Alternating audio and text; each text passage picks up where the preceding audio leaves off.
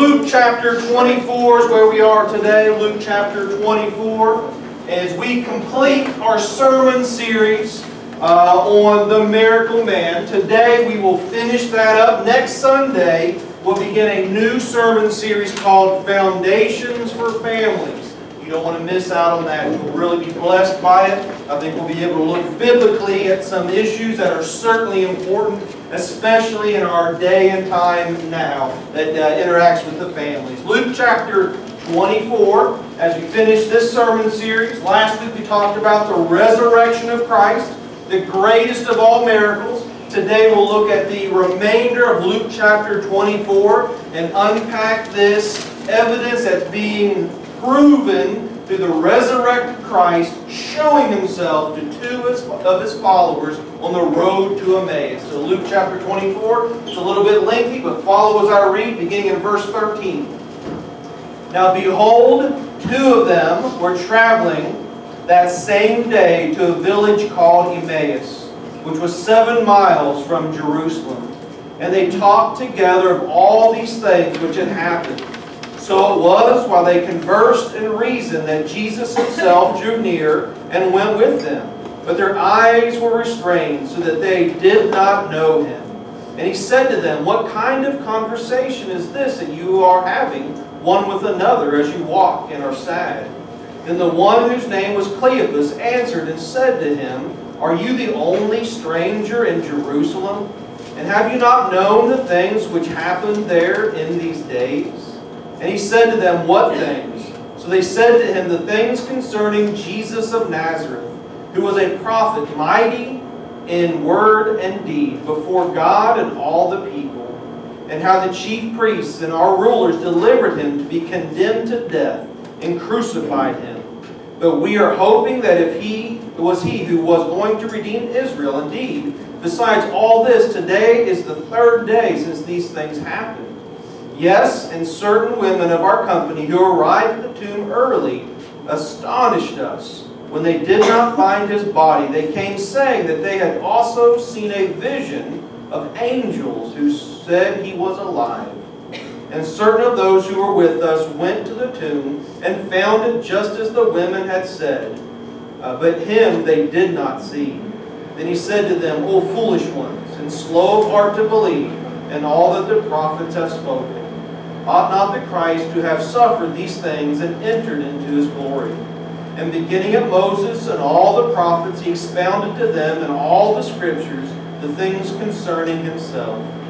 Then they drew near to the village where they were going, and He inclined that He would have gone further. But they constrained Him, saying, "Abide with us, for it is toward evening, and the day is far spent." And He went in to stay with them. Now it came to pass, as He sat at the table with them, He took bread, blessed and broke it, and gave it to them. Then their eyes were opened, and they knew Him, and He vanished from their sight. And they said to one another, "Did not our hearts burn within us while He talked with us on the road, and while He opened the Scriptures to us?" So they rose up that very hour, returned to Jerusalem, and found the 11 and those who were with them gathered together, saying, "The Lord is risen indeed, and has appeared to Simon." And they told about the things that had happened on the road, and how He was known to them in the breaking of bread. So we all know who Muhammad Ali is, right?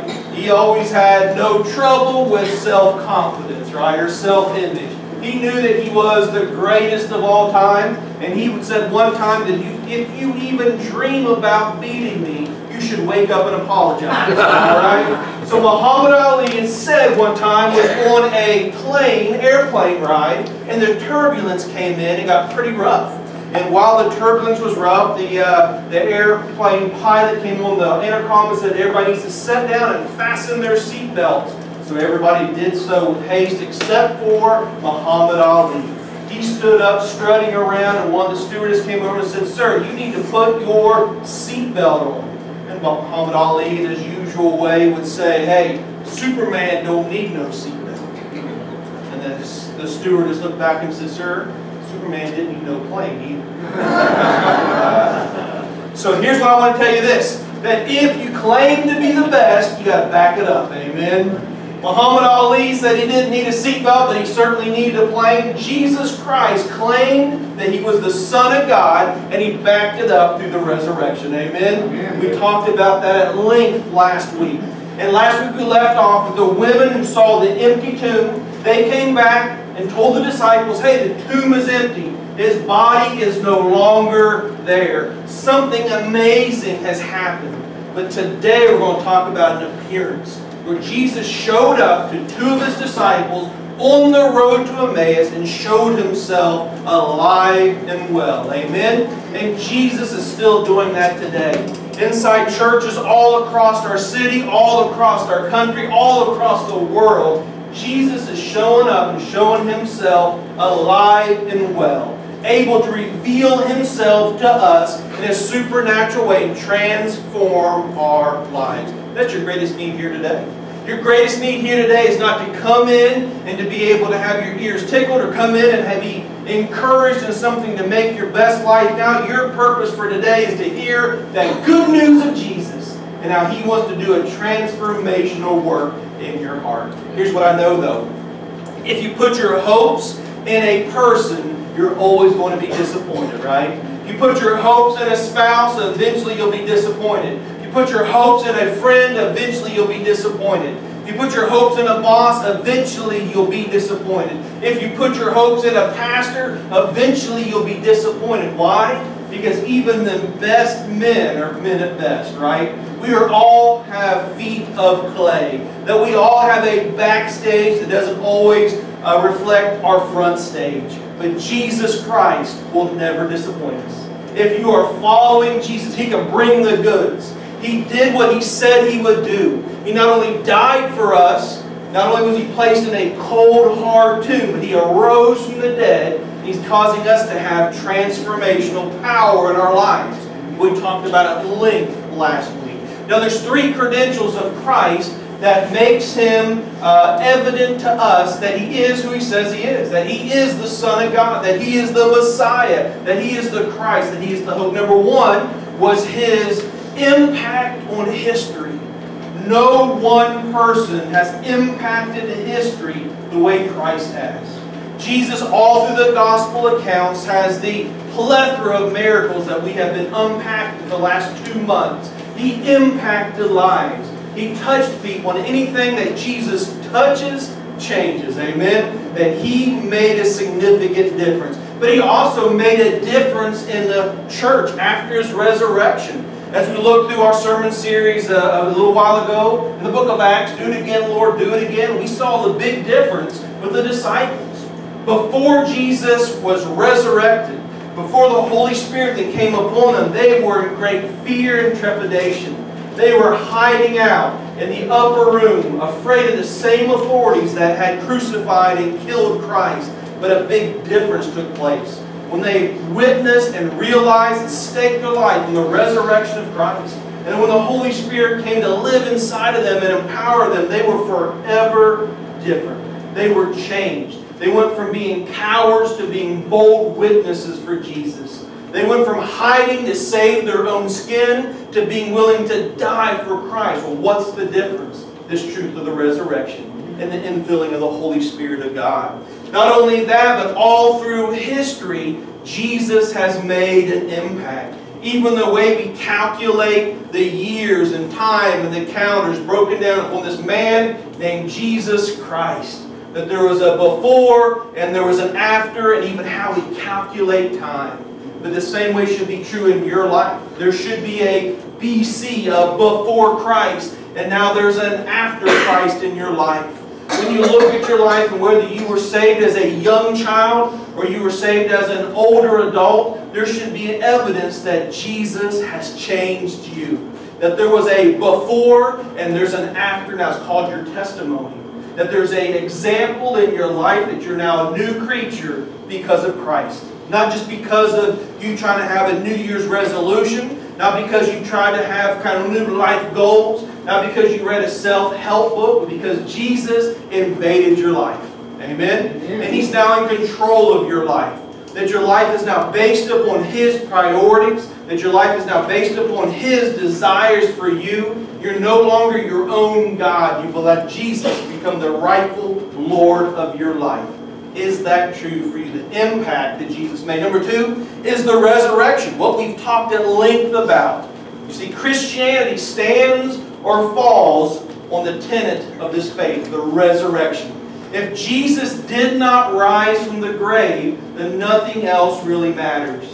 But if Jesus indeed rose from the grave, then nothing else matters. That we can stake our life, we can stake our here and our hereafter on that truth. Again, as we said last week, if any of the naysayers, if any of the critics, if any of those who wanted to ruin and destroy and stop Christianity, when it first began, all they had to do was produce the body of Christ. But they could not do it. And I can tell you this, my friends, when we visited Israel years ago, we went to the tomb where Jesus was buried, and it is empty. Amen? And there's a sign on the door that says, He is not here, for He has risen. Everybody say risen. Risen. That's an important part. Number three, fulfilled prophecy. So not only did Jesus impact history, not only was the resurrection irrefutably true, but also fulfilled prophecy. There's about 300 prophecies from the Old Testament that Jesus fulfilled in His birth, His life, His ministry, His death, and His resurrection. 300. And it would be absolutely impossible for anybody to conceive a way to plan these out, to try to fulfill the Old Testament prophecies in their own ability. Number one, nobody gets to choose when and how they're born, right? And through His ministry, all the things that Jesus did fulfilled these prophecies to the complete accuracy. It'd be impossible that mathematicians, people far smarter than me, have done great research. And they said that if only 7 of the prophecies of the Old Testament happened the way that they say it did, the way that Jesus fulfilled, it'd be like filling the state of Texas, which is a big state, right, Alexandra? Filling the state of Texas like 30 feet deep with silver coins. And only one of those coins, you put a little cross on a mark, you throw it out in the middle of the state, and you send a blind man with a blindfold on to go find that one coin. The odds of finding that one coin would be the likelihood of Jesus just fulfilling 7 of those miracles. And He fulfills 300 of them. In our passage today, we're going to see kind of all these 3 credentials coming together. We see the impact that He has on these individuals, these disciples, the change that He makes in their life. We also see the resurrection. We see Jesus in His resurrected form appearing, not in a figment of their imagination, not just in a spiritual way, not just resurrecting in their hearts or in their minds, but a physical resurrection. Somebody could sit down and have a meal with these disciples. Then we also see fulfilled prophecy. We see how Jesus dips back in the Old Testament, looks at all the Old Testament, says the Old Testament pointed to me and is fulfilled in me. So in your outline, inside your worship bulletin, point number 1, it's the reunion with Jesus. The reunion with Jesus. It says this in verse 13. Now behold, 2 of them were traveling that same day to a village called Emmaus. 2 of them. 2 of what? 2 disciples. So these were 2 individuals that had spent time in ministry with Jesus. They began to believe in Jesus as the Messiah. Now you remember, even Jesus' apostles had a misunderstanding of the kind of Savior that they wanted out of Jesus. They wanted the political, military, cultural, social Savior. They wanted a Savior that could feed them with fish, that could overthrow the tables in the temple, that could stand up against the Roman authorities, that could hold back the religious oppressors. They wanted an earthly Messiah, but Jesus had a much bigger plan and purpose. These were 2 disciples that no doubt were with Jesus during the Passion Week. They were on the backside. They were they were supporting characters. They were not mentioned of before this or after this, but they were eyewitnesses of all these things that had been taking place the week before this interaction here. And they were traveling on the road to a village called Emmaus, which was 7 miles from Jerusalem. If you remember that the week that Jesus died also lined up with an Old Testament feast called the Passover. At the end of the Passover, which took place at the end of that Saturday, the Sabbath, there was many people traveling home. So we see these two probably on a road by themselves, but in reality there may have been a large gathering of exodus from Jerusalem. They say during these high and holy weeks in the Old Testament that millions of people would come into Jerusalem when the city was only about a 200,000 member city. And it would be a huge influx. And it caused a lot of changes, and now they would be leaving and going home. And these two, as they were going home, were not in a great mental state. Their hopes, their dreams, their ambitions were dashed. The things they thought would come to be did not come to be. And this man that they were putting their great confidence in was no longer alive, they believed. And this tomb was now empty, and they were confused, they were perplexed, they didn't know what was next. And they talked together all these things which had happened. And that talk together in the original language of the New Testament means that they were arguing, they were debating, they were having a deep conversation. So that brings me to my first thought. Some people wonder and debate who these two disciples were. Later we'll talk about one's name being Cleopas. We don't know the other individuals' names. Most people think that they were two male disciple friends traveling to and from. But I believe it was husband and wife. You know why?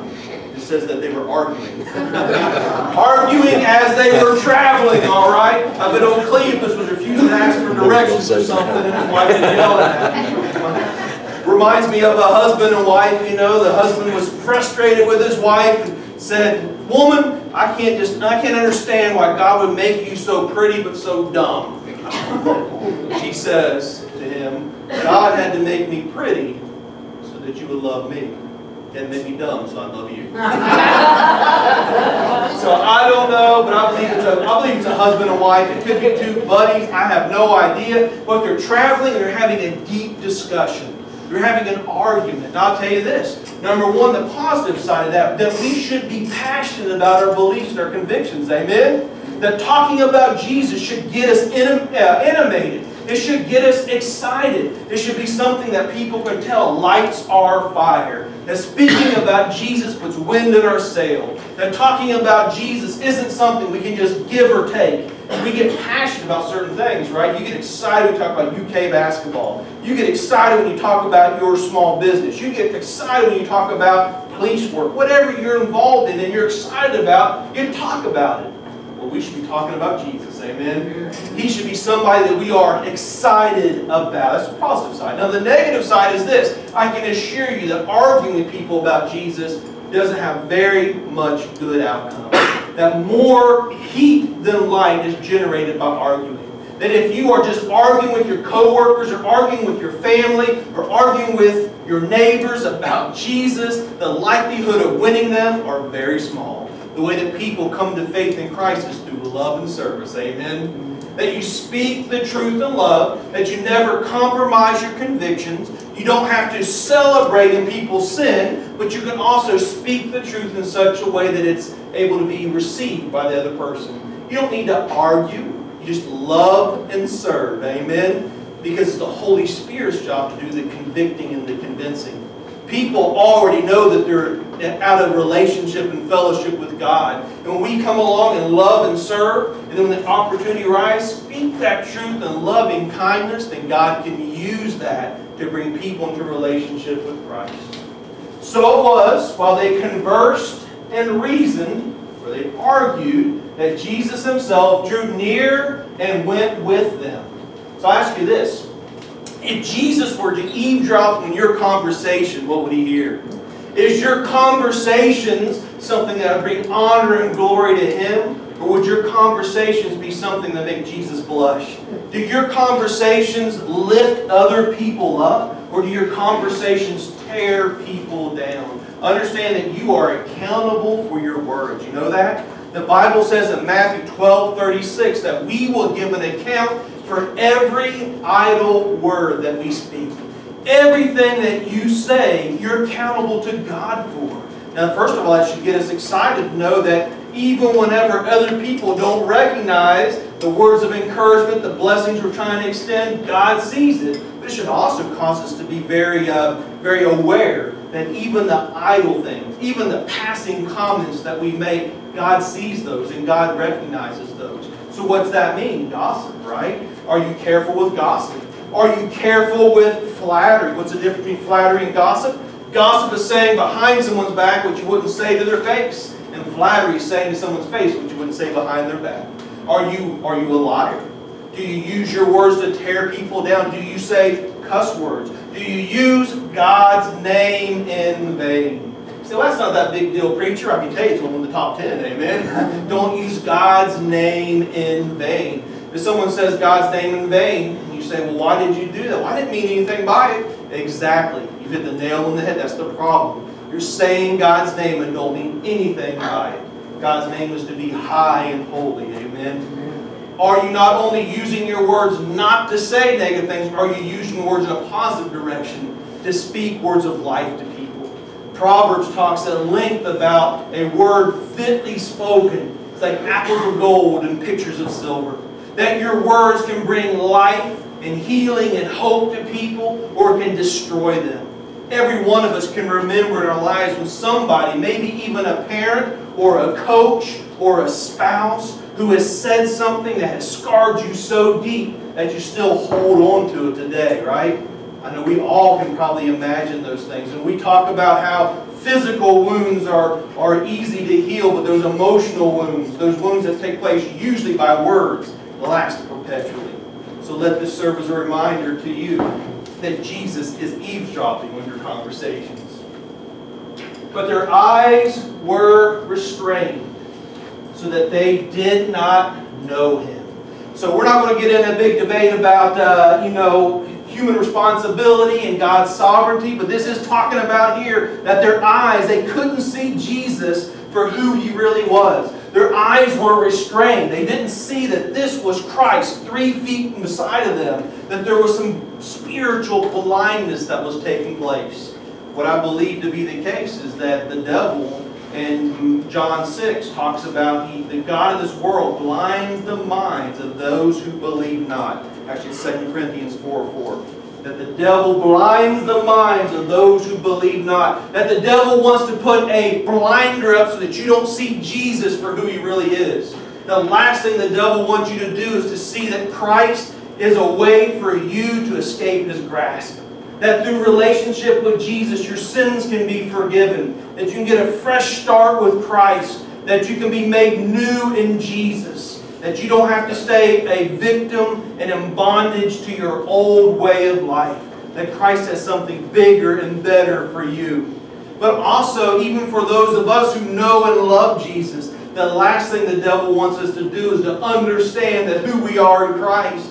He doesn't want us to live in that full victory. He doesn't want us to sense the nearness of God. He wants us to feel like that we're distant from Him and that God doesn't really love us. He saved us but doesn't really love us. That God really doesn't have a plan for our life. That you're really not that important to God. These are things that we have to wrestle with and see Jesus for who He really is. Amen.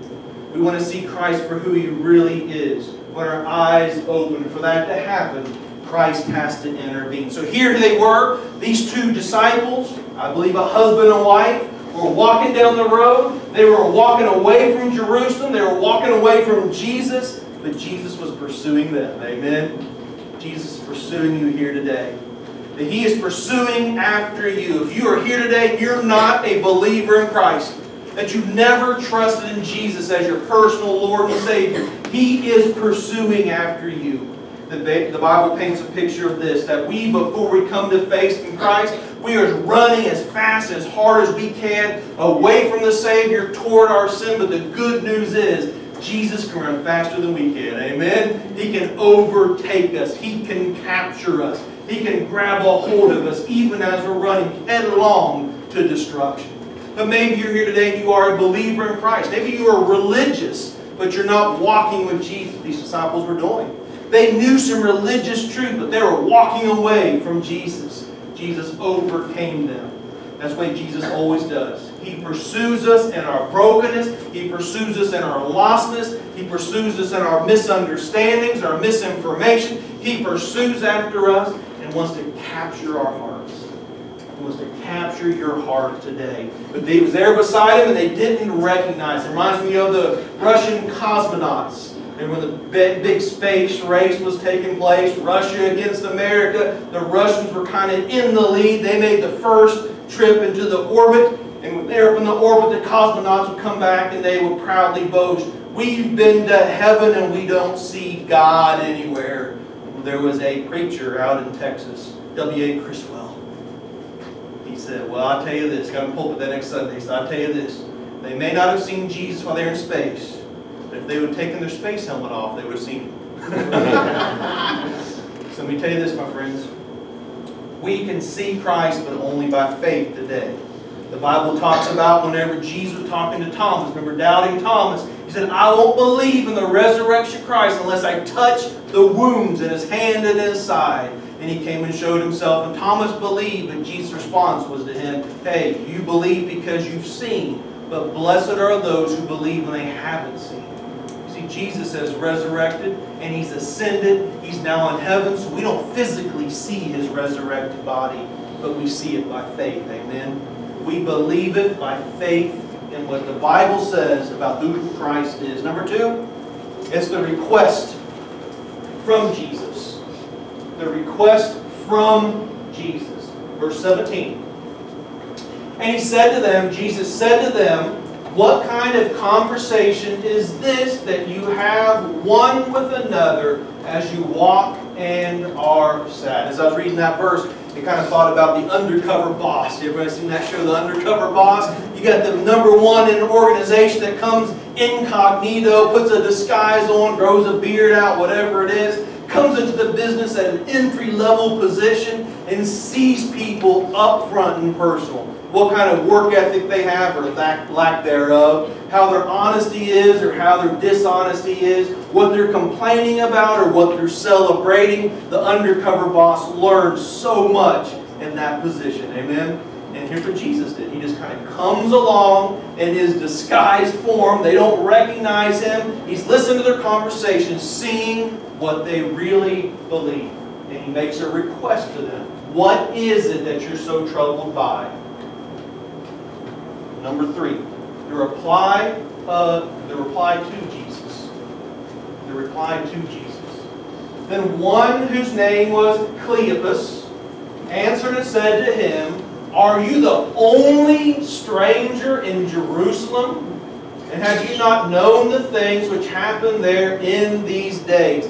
I imagine in my sanctified imagination that at some point in time later, Cleopas kind of went, "Did I really say that to Jesus?"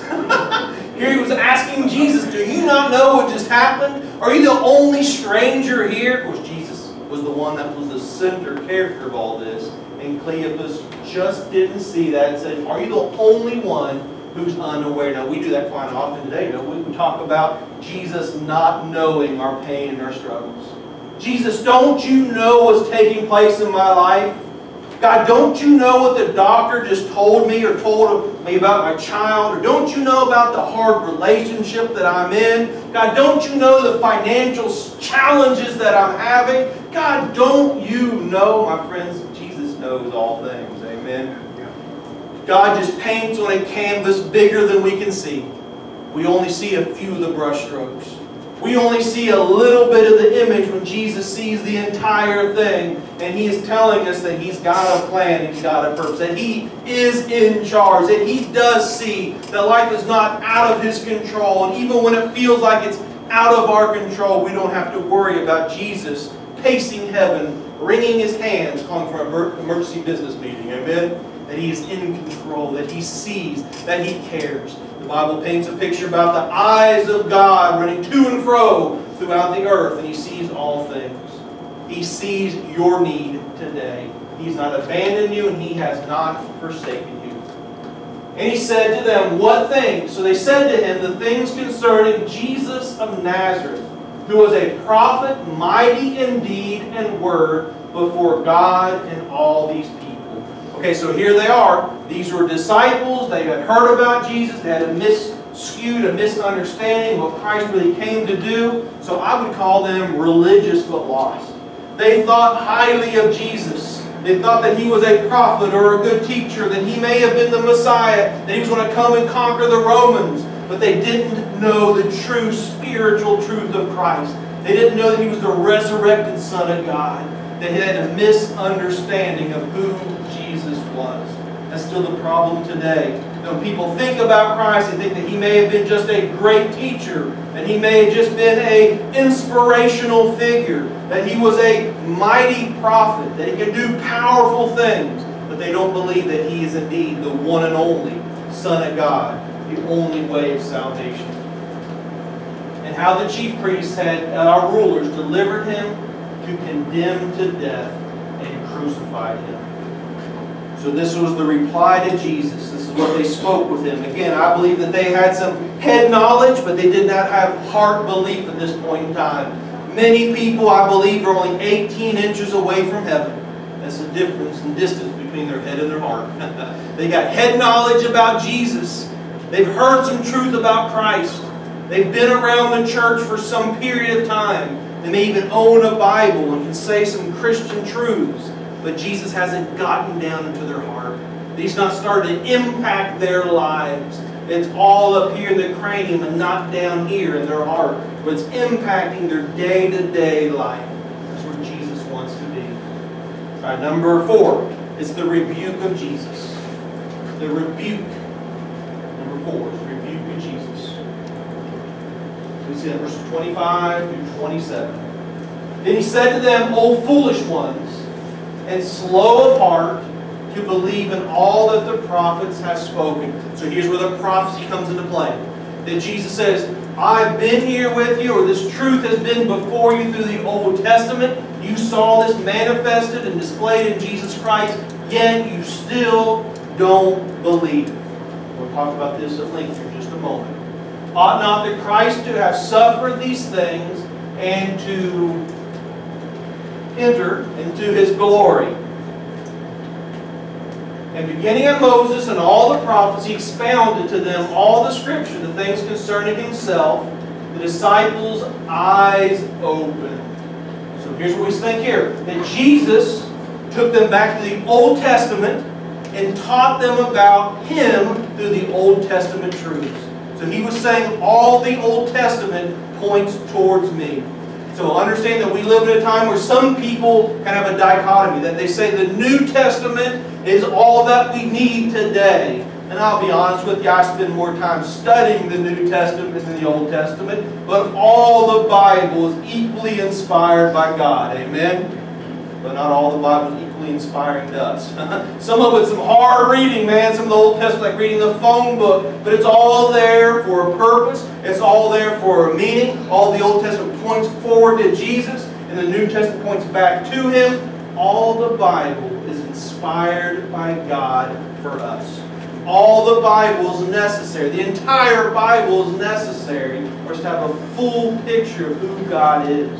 And you should be a student of both the Old and the New Testament. I was telling someone about this just yesterday, that when people come to the Bible, they want to pick and choose the parts of the Bible that they want to hold on to, the parts they want to send away. Thomas Jefferson, you remember him? One of the presidents, he had a Jefferson's Bible. He'd go in there and he would choose the parts of Scripture that he wanted in it, and the parts he didn't want in, he would cut out. He actually had a Bible where he cut out the parts that he didn't agree with.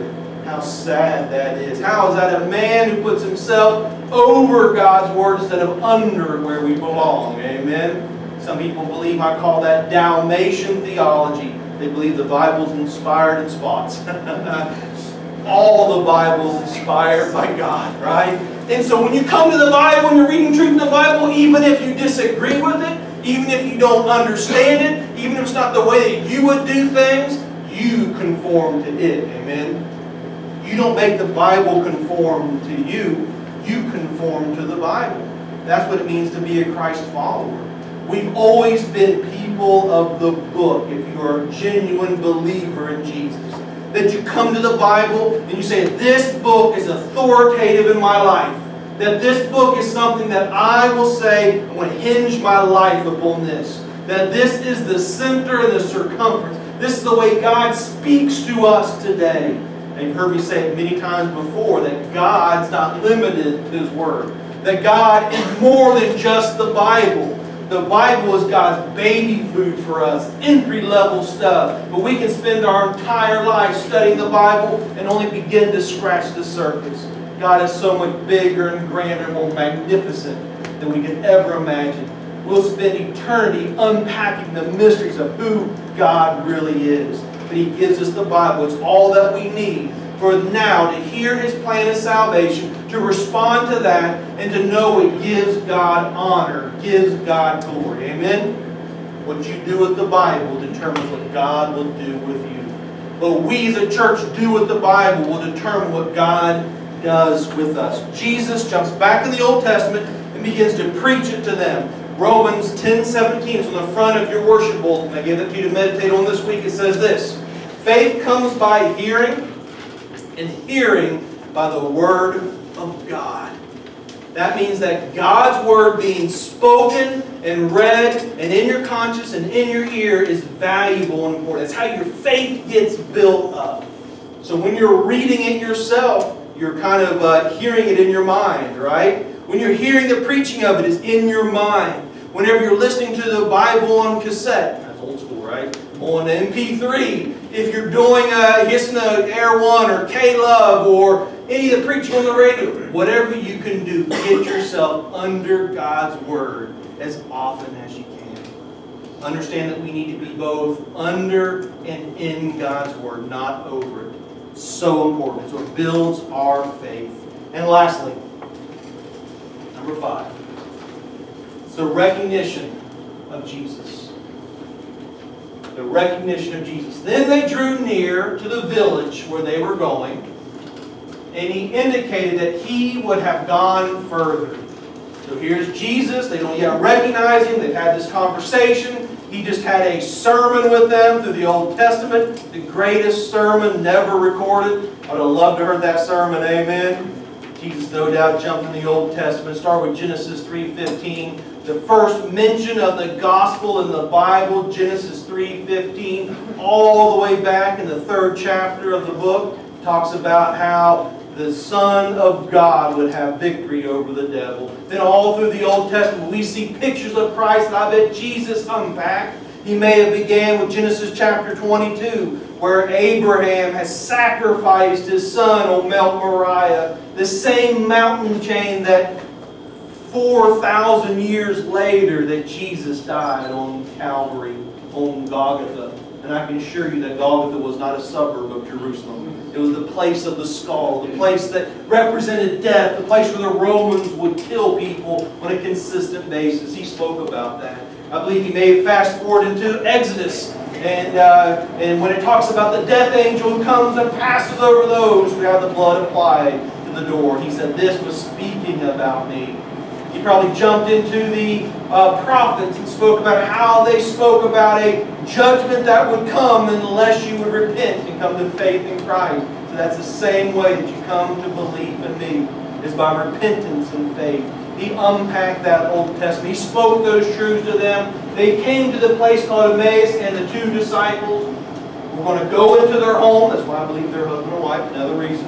And Jesus would tell them he was going to walk along.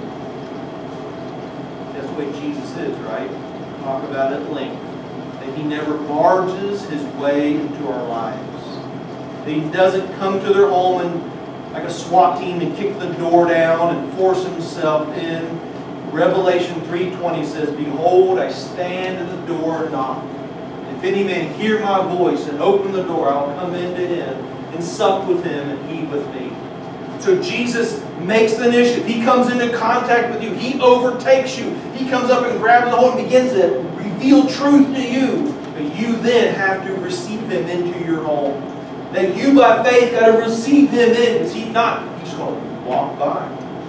He's not going to force Himself upon any of us. We by faith have to receive Him into our life. That's the way salvation takes place.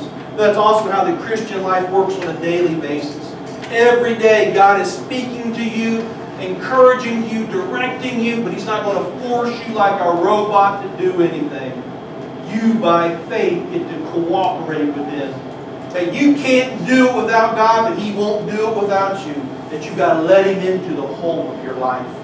We just walk by here. But they constrained Him, saying, Abide with us, for it is toward evening, and the day is far spent. And He went in to stay with them. So here we see hospitality. Do you know hospitality is kind of a Christian virtue that is overlooked sometimes? We see throughout Scripture hospitality. People are using their resources, specifically their homes, to bring ministry and glory to God. Just yesterday we had Barbara Ingold with our mission women, opened her home and let the women come into their home to be able to do ministry.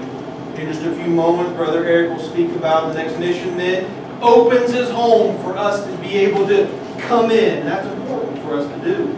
Use your home for fellowship for other believers. But I'll challenge you even further. Use your home as a ministry center to bring those who are lost into. Use your home as a place where those who are far from God know it's a safe place to come. That they're able to be there to see and to hear the gospel in very tangible ways. Parents, make your home the place that your kids want to bring their friends to. Make your home a place where the kids that are friends with your kids want to be in your home, number one, so you can keep an eye on them, amen? But number two, you get to be an influence on them. That you get to show and demonstrate with your life and your lips who Jesus is. Hospitality. For ministers of the gospel, in 1 Timothy 3 and Titus 1, hospitality is part of the qualifications for them. That we use what we have for God's glory. That's often my prayer in my life. And this is not a natural spiritual giftedness for me, because I like to keep my stuff locked down. Amen. I'm a germaphobe. Don't bring your dirty, nasty feet in my house. But anyway, you're supposed to use your home, use your car, use your resources, use anything you have for God's glory. Can you look at your stuff and literally say, God, this belongs to you. My home is not mine. It belongs to you. I'm going to first invite you into it, and I'm going to invite as many people as I can to enjoy this in the name of Jesus. To bring honor and glory to Him. That's what these disciples did. And because they invited Jesus in, they got to have this intimate fellowship with Him.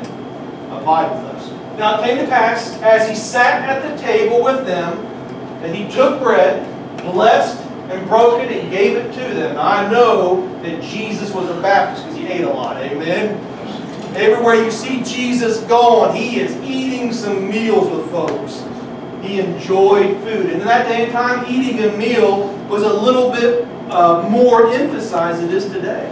In that day and time, that eating a meal was like the hub of your activities. This was a huge, like a whole day was planned for your mealtime. And that you would bring family and friends together. And you wouldn't rush it. There wasn't a game system to run off to, or a ball game to get to, or being rushed to stop through McDonald's. You made this a high priority, to spend this intentional time together. And I think it would be beneficial to still do that today.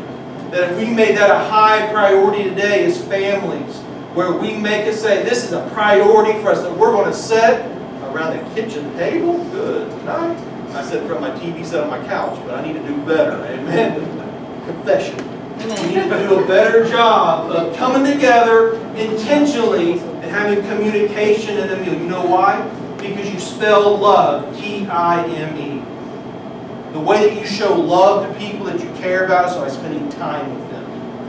When we're always on a rush and always busy, run the next project, run the next game, doing the next thing, we are just living life, but we're not embracing life. We're not investing in our loved ones closely. Jesus did this often. I love Jesus because He never seemed like He was in a rush. He accomplished everything that God the Father wanted him to do in His earthly ministry, and it lasted 3.5 years. He was never in a rush saying, man, I gotta go, I gotta go, I gotta go. Anytime someone came up and wanted time with Jesus, He gave them that opportunity.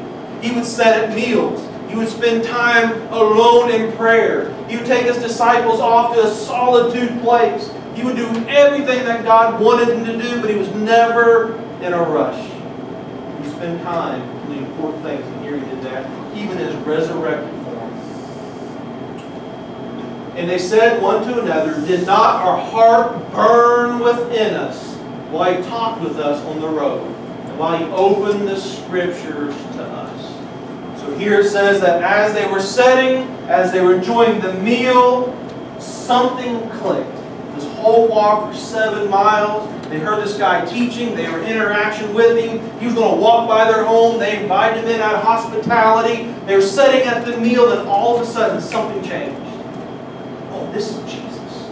Our heart has burned within us. What they see, I don't know, it's speculation. Maybe they heard Jesus blessing the food. Maybe when he began to pray for that meal, they said, we've heard a prayer like that before. Nobody's prayed like this man. That this man prays with a different kind of authority. This man prays like the Son of God. Maybe they recognized his prayer. But I think, in my humble but accurate opinion, what they saw was the crucified marks in his hands. I think as Jesus was walking, they didn't pay attention to his hands. They sat down to the meal. As he's breaking the bread and getting ready to serve, they saw the marks in his hands of the crucifixion. Guys, did you know that the only man-made thing in heaven are the crucified wounds of Christ? Everything else we made brand new. The Bible says that he will make all things new. New heaven, new earth, the way they were supposed to be. There will be one thing that will be an eternal reminder. The way that man treated the Son of God.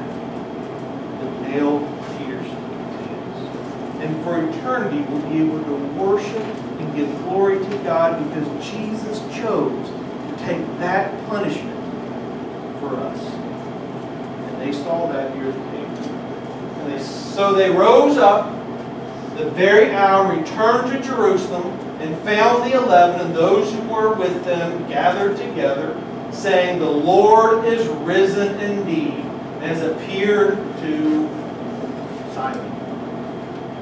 And they told about the things that happened on the road and how he was known to them in the breaking of bread. If you remember, they said to Jesus, hey, it's late, it's dark, it's dangerous, come on in and stay with us. But as soon as they were realizing who he was, they didn't worry about the dark. They didn't worry about the danger.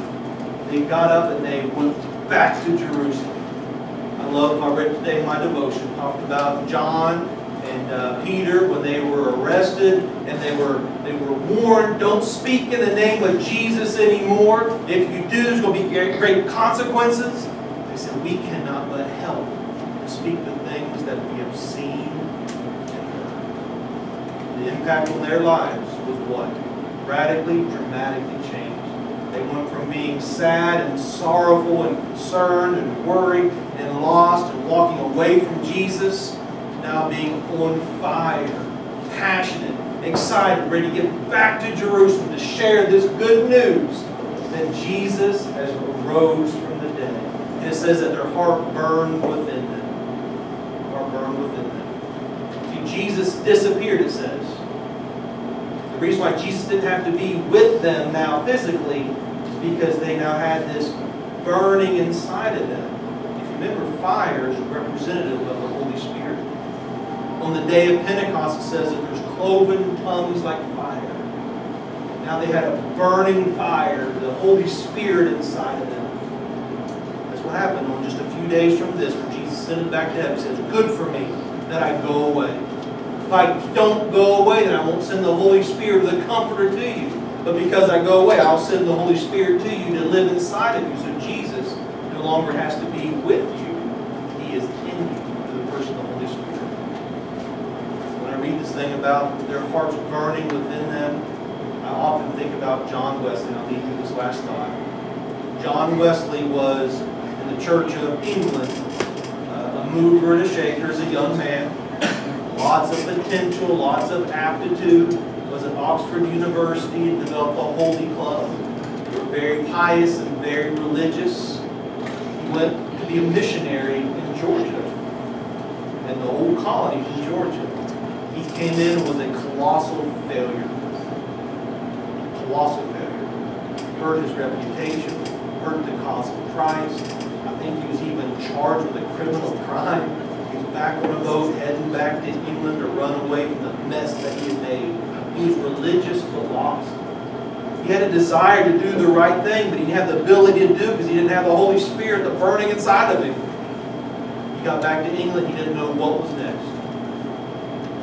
It just happened to be in God's providence that he was walking by the Aldergate Church, and he heard some noise inside. He went into a late night service and was hearing of all things like an introductory to one of Luther's books. So I'm sure it was pretty dry stuff. The preacher was just reading this introductory, and something changed inside of John Wesley. He said, on that night my heart was strangely warmed. That from that night on, his life was transformed, and his ministry was empowered, and he had openness to be used greatly by God. And it had to happen after he had faith in God. His heart was strangely warmed. The Holy Spirit began to live inside of him. He was no longer trying in his own strength live life and do ministry. The Holy Spirit now is able to live victoriously, powerfully through him. It only happens by seeing Jesus for who he is and inviting him into your home, into your life, giving him his rightful place in your life. Heads bowed and eyes closed.